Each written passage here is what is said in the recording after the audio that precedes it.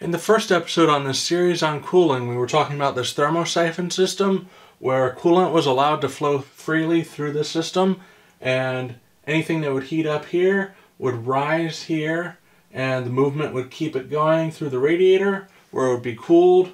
The cooled stuff would drop down, further moving this coolant around, and then the cycle would just keep continuing.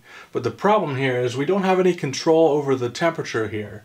If the air is really hot coming through here, then it's not going to cool as effectively. And if it's winter outside, snowing, and it's super cold coming through here, you might end up overcooling your engine. So let's talk about that second condition I mentioned, overcooling.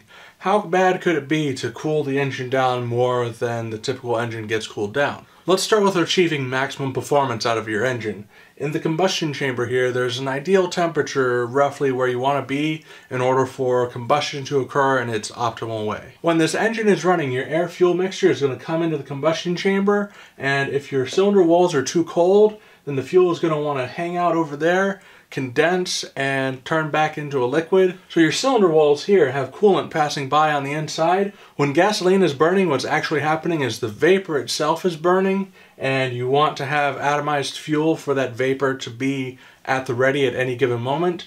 And if it's condensing on the walls, then it's turning back into a liquid, and if it's really cool, then it's not even evaporating off. So you're going to end up with liquid fuel on your cylinder walls that's not going to burn off when combustion occurs. Not only is that going to throw off your air-fuel ratio, but as the piston comes up, some of that fuel is going to get past the piston rings and hang out with the oil that's on there. It's supposed to be lubricating your cylinder walls, and it's going to dilute that. The oil's not going to lubricate as properly, and you'll end up with more wear. That fuel is going to continue to drip down into your crankcase where it further dilutes your oil. The oil in your crankcase can normally cook out impurities like water or even sometimes fuel before it chemically combines, but because you're overcooling this engine, it doesn't get up to temperature and it's never able to do that. So even if you have amazing piston rings that somehow manage to keep the fuel at the top of your piston, you still have water that can occasionally get into your oil that never cooks out. Motor oil that gets used but never gets up to operating temperature can sometimes build up as sludge as well. That sludge can build up pretty much anywhere oil shows up, and it can prevent oil from getting to the parts that need it. That will cause accelerated wear on those parts, and eventually it'll destroy your engine.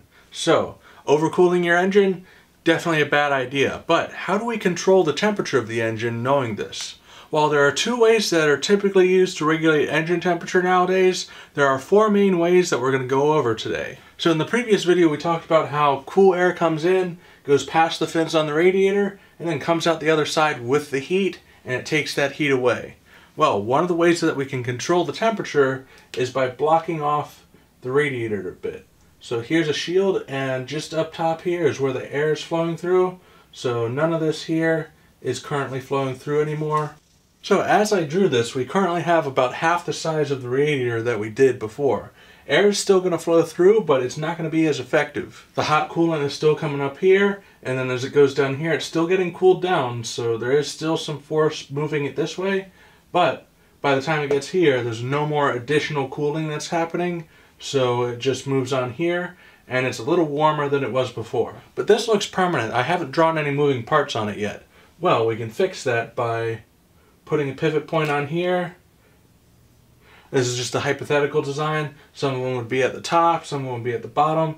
Some of them would be fixed. You'd install it on a winter day and just make sure that the air isn't overcooling your radiator, and then you take it off if the temperature outside is a little warmer. This is on like a really old school car, but that's the way that it was done. So we'd have this pivot point, and there's a cable that goes from here around these wheels to the driver. Then the driver has something that they can pull on the dashboard, and when they pull it out, the cable goes this way, and then, now this panel's out of the way, the air can flow through the entire radiator and cool more effectively.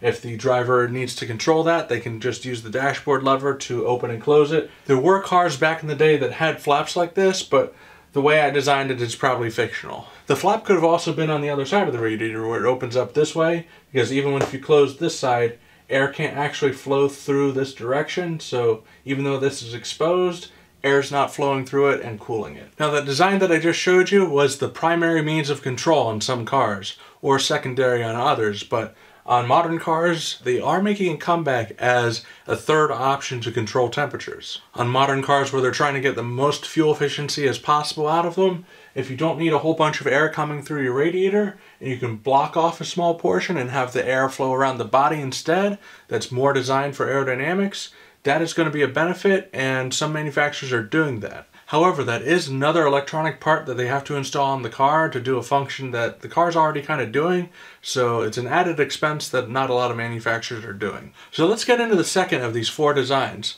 Like the first one, this is an old school design that is just going to regulate airflow, and instead of with the previous one where we blocked inlet air coming in, this design is going to block outlet air coming out. So if you have a body design that has louvers on the hood or on the sides that let engine bay air out, then if you close those up, the air flowing through here can't move out as readily, so the heat kind of stays put here, and some of the air that wants to come in is going to divert out and around from the radiator around the body instead of going through. This kind of design typically appeared on early model cars that had the engine bay area enclosed in its own unit and the fenders were their own entities. These louvers were used to control how much air was allowed to escape and was typically manually controlled by the driver. So now on to our third method, putting exhaust back into the engine via the intake. So normally when the engine is running, it's drawing in air from the outside, and that air is about 21% oxygen. If you happen to know the exact number, let me know in the comments below.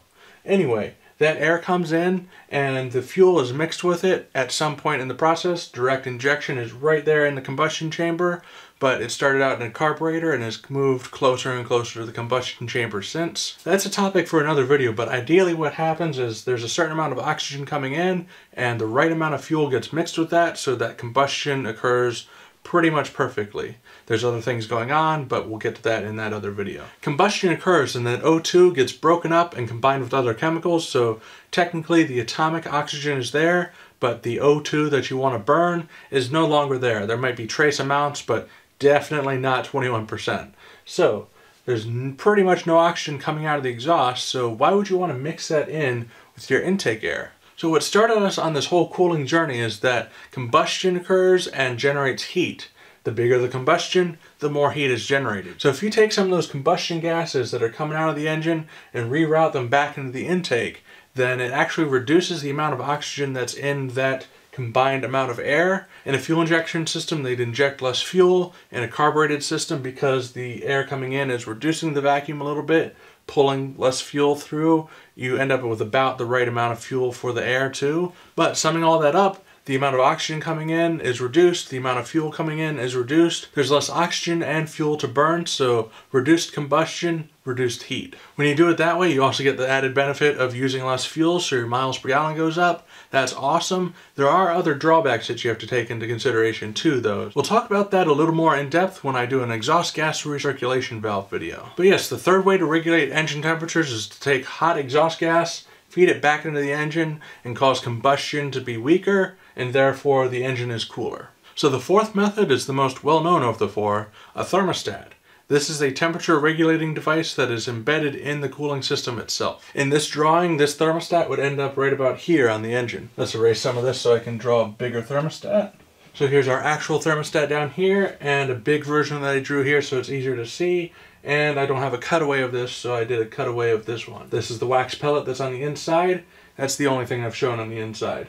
What happens here is this blue part is just a gasket. It wraps around the metal part and seals your water outlet from the block or whatever else the water outlet is attached to.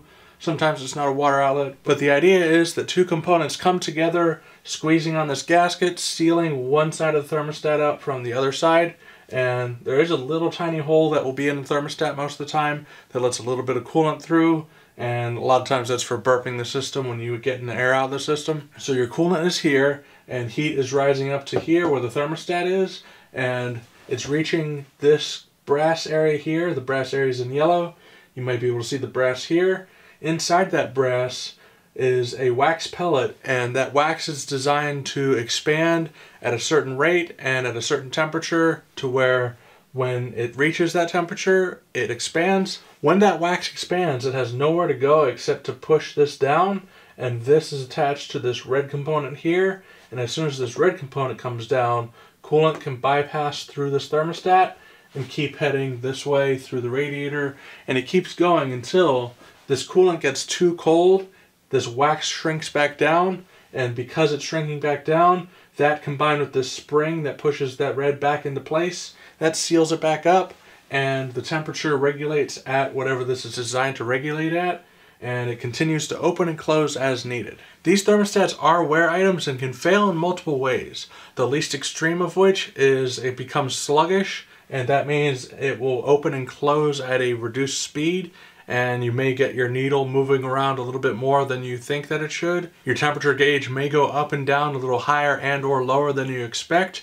and it may move around a lot more than it did before, but it's better than failing in a closed or open position. If it fails in a closed position, you've effectively cut off all your coolant flow, and you're going to overheat real quick. If it fails in the open position, that means you're going to be overcooling your system, and we've already gone over why that's a bad thing. If you go to replace a thermostat, sometimes if you go to the parts store, you can actually buy a thermostat that opens at a different temperature. If you're buying a thermostat for your car that's driven on public roads, even if it's been modified and you're making mad power with that cold air intake, just stick with the OEM temperature, you'll be fine. Engines that are making way more power than stock and are being driven full throttle way more often than not are going to be in more extreme conditions than the normal road car is, so a thermostat is going to have to be altered a bit to get it to the temperature that it needs to be at. The learning isn't over yet. Before you move on to my next video, if you have any questions or comments about what you saw in this video today, use the comment section below. Thanks for watching, consider subscribing, and I'll see you in the next Car Simplified video.